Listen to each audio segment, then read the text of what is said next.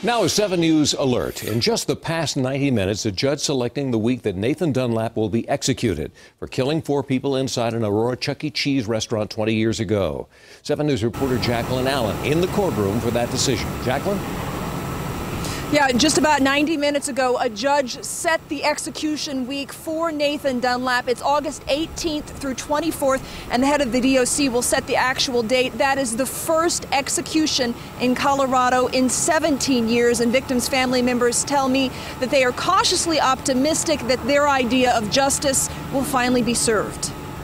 We'll see what happens because we've had so many hearings and delays and so forth, so we'll see what happens. But it's nice to have a date to at least work with.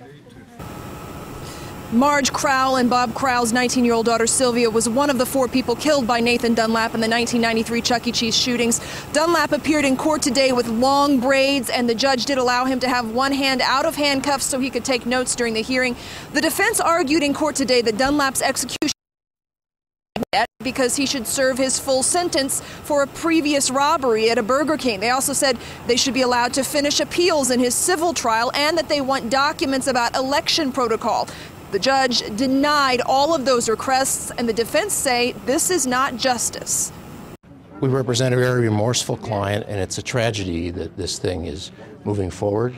We respectfully disagree with the court setting an execution date today. We believe there are many compelling reasons why that should not have happened.